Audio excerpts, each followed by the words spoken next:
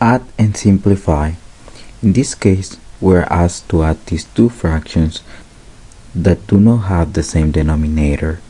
In order to add these fractions, we must make them have the same denominator, which means we need to find the least common denominator between 10 and 15. But before doing that, remember that the tip to add fractions is to stack them vertically. So that will be a 7 over 10 plus 11 over 15.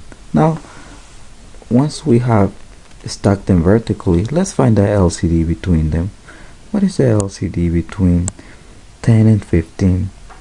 10 and 15. We need to do prime factorization. So 10, what times what give me 10? 2 times 5. Can I still break the 2 down? No. The 5? No. Same idea for 15. What times what give me 15? A 3 times 5. Now let's find the LCD. The LCD between numbers, so we need to take one list. In this case, is 2 times 5. So 2 times 5. And now, is this 3 times 5 included in our list? I need a 3 in my list. Do I have a 3 here? No, so you add a 3. I need a 5. Do you have a 5 in your list? Yes. Therefore, these prime numbers are here already. Now, our LCD will be 2 times 5 times 3, which will be 2 times 5 is 10, times 3 will be 30. Therefore, our LCD is 30. Which means we need to convert these denominators to 30. 10 times what give you 30? 10 times 3. So you need to multiply by 3 in the numerator in the denominator in order to keep having the same value. So these are called equivalent fractions, but they do have the same value. 7 times 3 is 21. Over 10 times 3 is 30. See, now it has a 30 in the denominator. That's what we're going to do for the next fraction. 15 times what give you 30?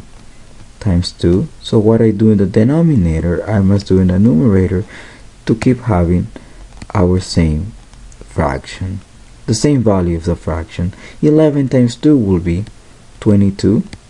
15 times 2 will be 30. Now that they have the same denominators, we can just add these numerators. 21 plus 22.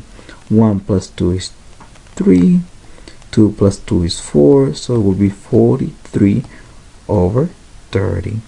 Now the answer must be simplified. 43. 43 is a prime number. Now, how do I know that? Well, if you use your divisibility rules, this is not divisible by 3. Is this divisible by 2? No, neither by 5. You divide by 7. Well, the closest you have for 7 will be 7 times 6. And this is 43. Therefore, this is a prime number. Now you check 11, 13, 17, and 43 is a prime number. Therefore, our answer is simplify. So you can give this as your answer as an improper.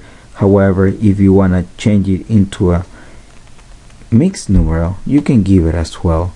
However, I would recommend you, as long as your fraction is simplified to the lowest term, just stop there. You already done so much work.